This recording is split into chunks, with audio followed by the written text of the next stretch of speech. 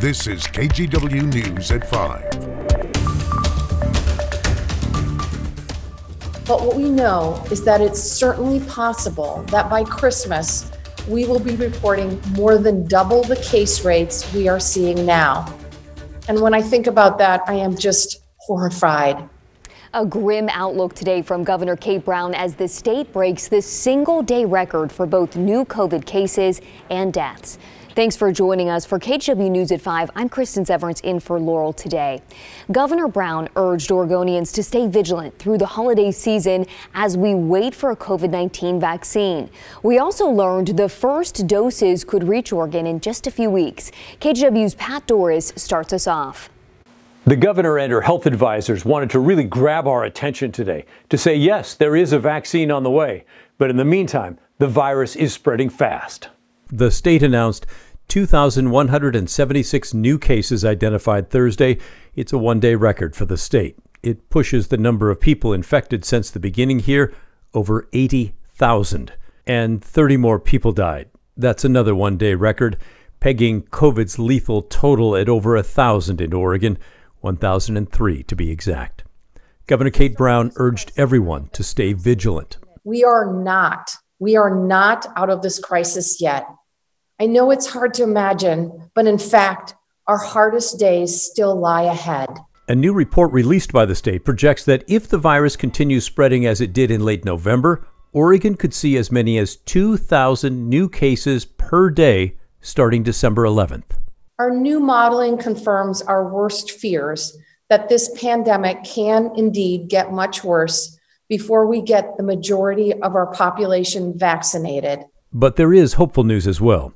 The first doses of a vaccine, enough to cover 35,000 frontline healthcare workers, could arrive in Oregon in just 2 weeks. More doses would follow, with a total of 148,000 first doses available by the end of December, along with 119,000 second doses, which will be given 3 to 4 weeks after the first. Hospitals will be the primary sites for immunization of the first group of vaccine recipients, the 1A group. That will include healthcare workers, first responders, workers in long-term care facilities and congregate care settings, and long-term care facility residents. While that is good news, the numbers suggest there will be delays for the general public. The governor pointed out there's roughly 300,000 Oregonians that fit that definition for healthcare worker. They'd be first in line for the shots, along with 60 to 70,000 people who live in long-term care facilities. After that, it would be essential workers, people with chronic medical conditions, and older Oregonians. And the rest of us, it'll probably be early spring before we can get the shots. Which means we will hear a lot more about masks and keeping away from others. And until you get vaccinated, you are at risk of getting COVID-19, spreading it to others, and keeping this pandemic going. 9 months after the first case in Oregon, the coronavirus still has the upper hand here. State leaders say there is hope on the horizon, but it's still a ways off. In Northeast Portland, Pat Doris, KGW News. Tonight at 5:30, NBC Nightly News digs into how pharmacies plan to roll out a vaccine. Pharmacies like Walgreens will provide it first to healthcare workers in long-term care facilities and eventually to the general public. Walgreens has been working for months on how to store a vaccine and training staff to give it. The company's chief pharmacist says different regulations in each state can definitely present some challenges, but she wants the public to know when a vaccine is ready, pharmacists can be trusted to provide it. The biggest thing is that the community, our patients can trust our pharmacists to ensure that they're able to provide this vaccine and do that in a safe and effective way. We have a lot more coverage on vaccines at kgw.com, or you can text the word vaccine to 503-226-5088 and we'll send you a link to all of our latest stories. At this point, the virus is spreading so fast, contact tracers can't keep up.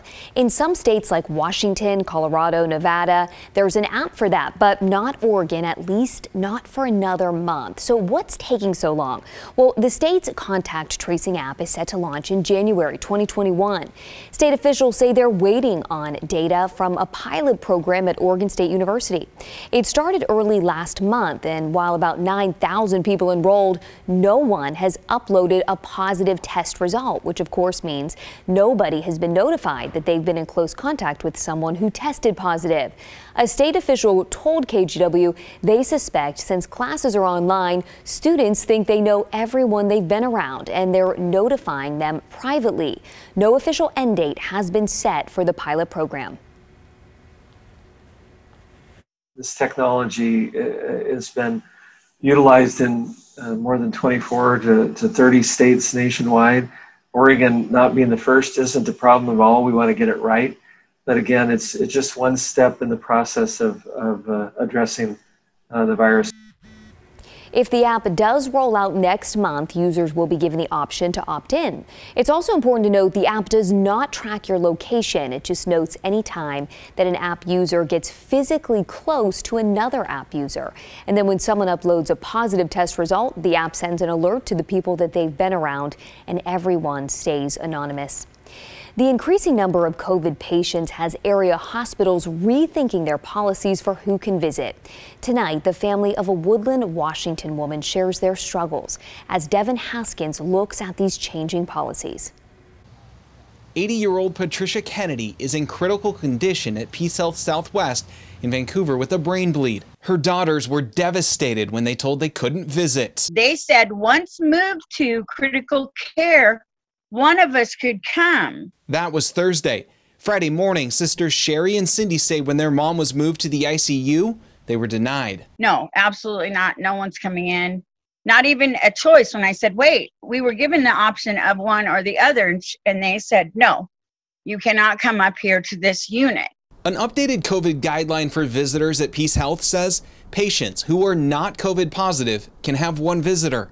Peace Health couldn't make someone available for an interview, instead pointing us to their visitation guidelines. I reached out to OHSU and asked if there was something families could do to be better prepared if they were faced with a similar situation.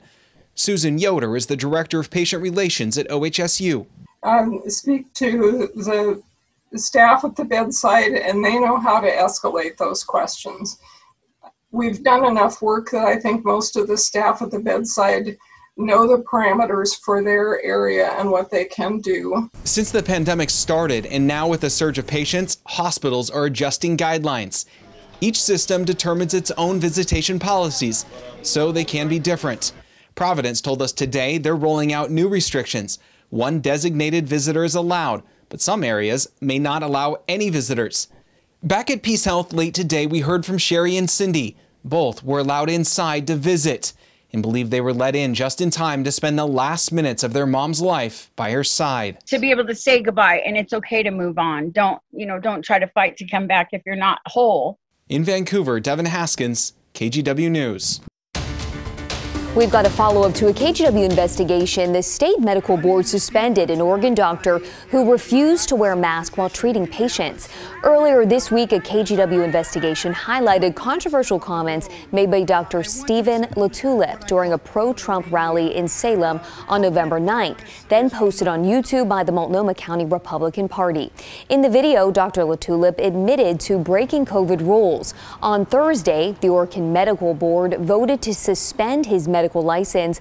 LaTulippe, who owns and operates Southview Medical Arts in Dallas, just outside of Salem, couldn't be reached for comment. West Linn Police Chief Terry Kruger was fired today following an investigation into the wrongful arrest of a black man from Portland. This scandal dates back to 2017 when then Chief Terry Timius had officers begin a sham investigation into Michael Fesser as a favor to a friend who was Fesser's boss. Kruger was involved in the follow-up investigation into what happened. Kruger has been on paid leave for months now, and the acting chief will stay in the same role. West Linn's city manager said in a statement, "I believe that new leadership within the West Linn Police Department will help the community move forward. This is a step towards restoring confidence in the West Linn Police Department." And we have continuing coverage on black activists in Portland receiving threatening hate mail. It started this summer and now it's happened again. Camila Adams opened her mailbox recently to find 2 more letters filled with racial slurs, including a kill list with half a dozen names. Adams and her daughter were at the top of that list. I just want to make sure that my children and I are safe. But also, too, the authorities need to make sure we're safe as well. City officials need to make sure that we're safe in our community. I care about helping young people find their voices, and that's what I do for a living. Yeah, that second person you heard from there was Candace Avalos. She recently ran for Portland City Council. She also received hate mail. She got 2 racist letters that also included a kill list with 20 names on it. The Portland Police Bureau is investigating the letters.